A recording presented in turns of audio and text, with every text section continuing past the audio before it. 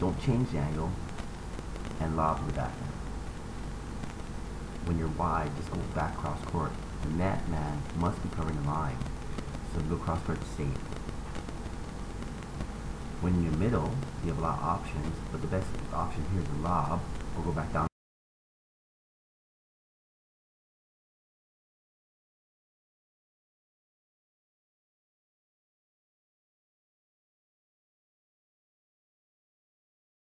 Middle, but that middle shot's a tough shot to pull off.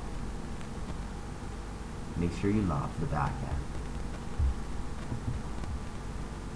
Once this ball's in the backhand, it's very difficult to put it away.